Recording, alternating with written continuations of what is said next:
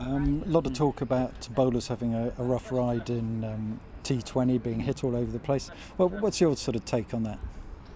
Well, it's good for viewing, and being a batsman, it's obviously good. But yeah, I think with the evolution of T20 cricket, you see, like especially in batting, you see players play new shots and stuff like that. So bowlers also have to try and take initiative and be creative in trying to maintain batters. So it's good for the game of cricket that it keeps evolving and it keeps people interested and bringing people to the ground.